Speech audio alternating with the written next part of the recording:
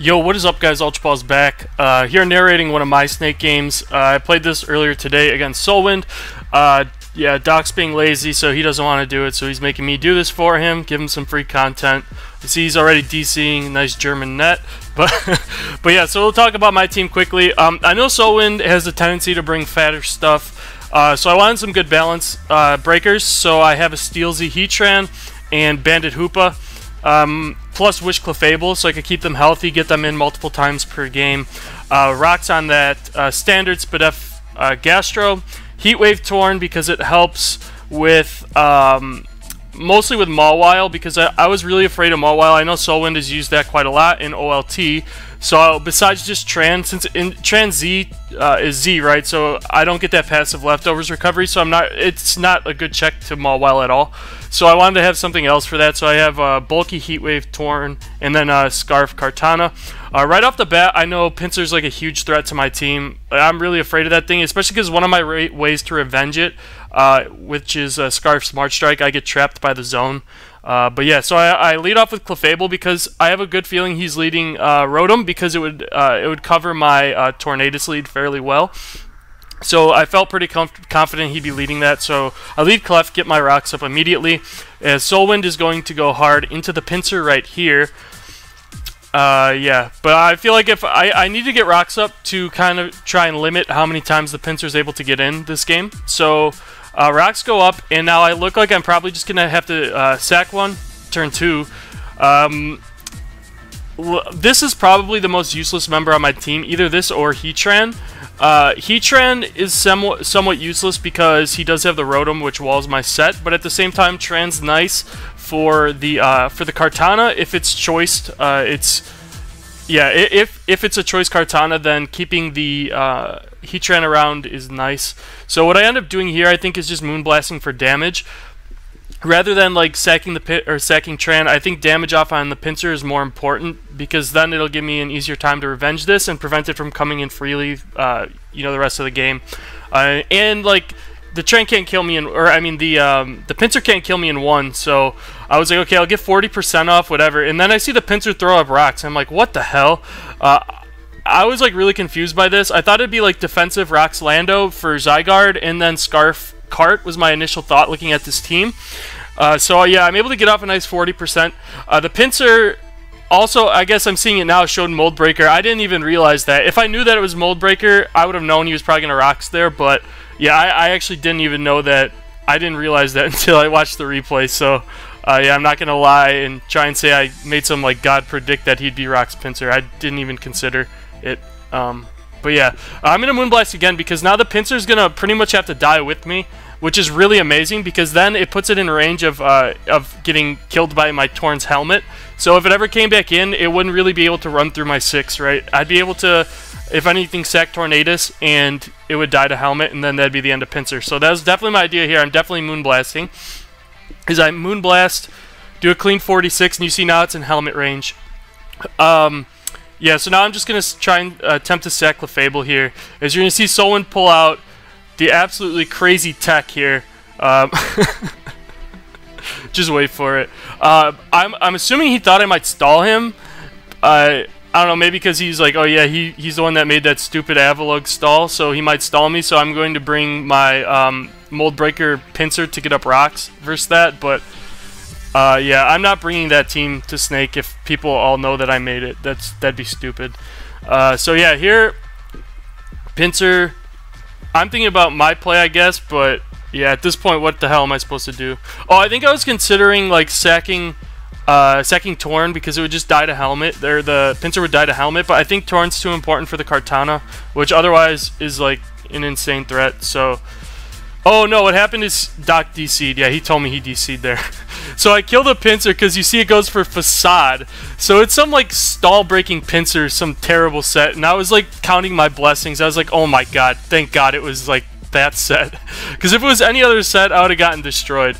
So I go Gastrodon on the Specs Ninja. SoulWind pulls it to Kartana, and Kartana is going to show that it is Bandit here, doing a nice 60 to my Helmet Torn. And now what I'm going to do is throw off a Heat Wave because it will kill the Kartana, but what I'm hoping to do is catch the Magnezone, because if I do catch the Magnezone with a Heat Wave, then it's not going to be able to trap my my Kartana anymore. And he does go Magnezone on predicted Cane or U-turn, and I'm able to Heat Wave that thing, and now it is in the range of Leaf Blade. So this is like amazing. It sets up great for my Scarf Cart. He has no good answers to that anymore now that like the Magnezone just took 65. I U-turn there on the Rotom because U-turn was free if he wanted to stay in, which I didn't think. I thought like Rotom was pretty free for him. If he wanted to stay in, I have a 100% switch in with Gastrodon, and I could throw off free Scalds.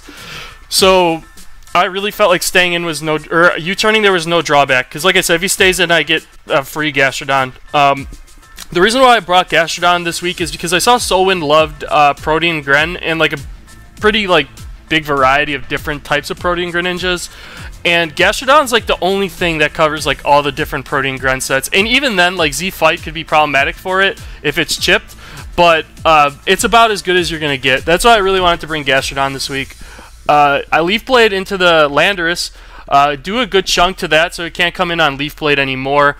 I was under the assumption this was... Now I'm under the assumption this is Scarf Landorus because it was Rock's Pinsir and Banded Kartana and Specs Gren. So I felt pretty comfortable that this was going to be Scarf Lando. I go Clef because it's pretty useless at 20%, and I was like, okay, if he kills me, he kills me. And then I didn't want to go hard Torn on potential Edge, which would have been bad for me because I still want that because it's able to check Kartana. But yeah, so here I'm going to definitely go into my Gastrodon. I don't want to let this evolve because then my Gastrodon no longer checks it, so I'm forced to go Gastro here.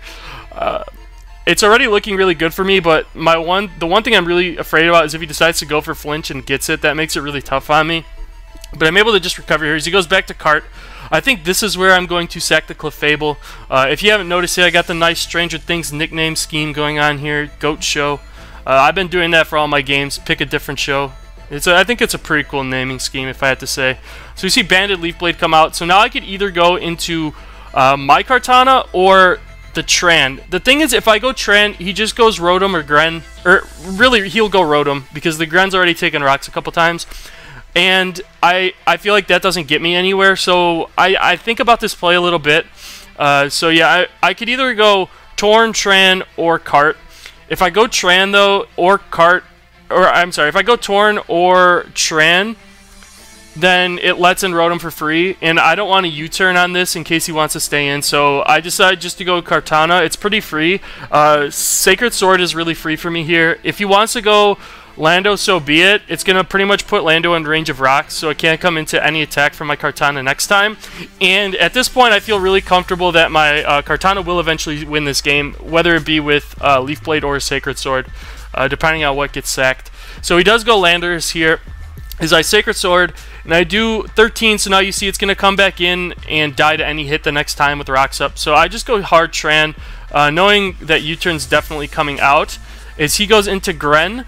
Now I know he's not going to Hydro. There's no way he Hydros into my Gastrodon, and I'll live Dark Pulse because I'm like bulky and modest.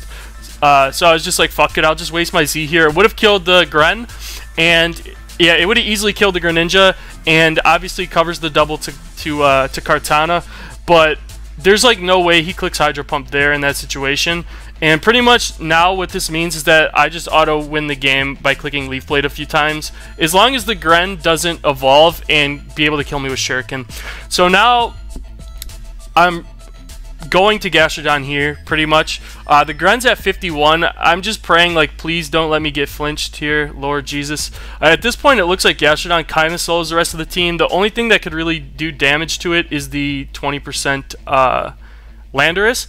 But yeah, the Gren here is fishing for flinches. It's SoulWind's only play. At this point, after the one recover, I realized I was like, okay, there's no point in me recovering. What I want to do is just Earthquake this, because it puts it in rocks range, and then I auto win the game. So I was like, okay, thank God I didn't get double flinched. So I just sacked the Tornadus here, because now, like I said, the Gren's dead to rocks, and he's locked into Dark Pulse, and the Landorus isn't going to be able to fog, or well, I'm sure it's on Rotom. The Rotom's not going to be able to fog because I'm able to just lock into Leaf Blade here.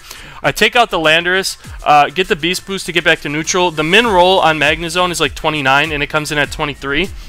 So at this point, I've won the game with my Scarf Cart.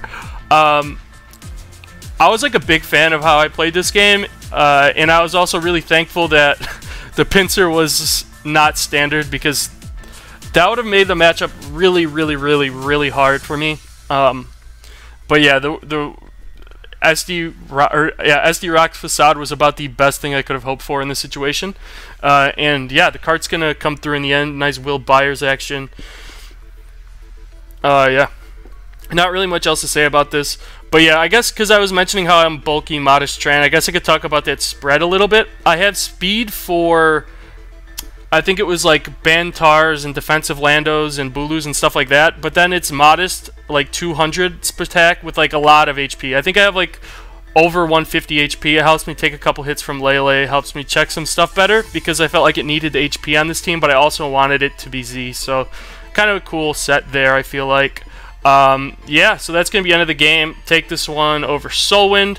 I had some terrible luck phase 1 with just random bullshit happening, so I was really happy to get this win under my belt. And I play again in a couple hours, so hopefully that one goes as well as this one did. If you guys enjoyed, make sure you like, comment, subscribe to my man Dockerich, and until next time, UltraBallz out. Peace.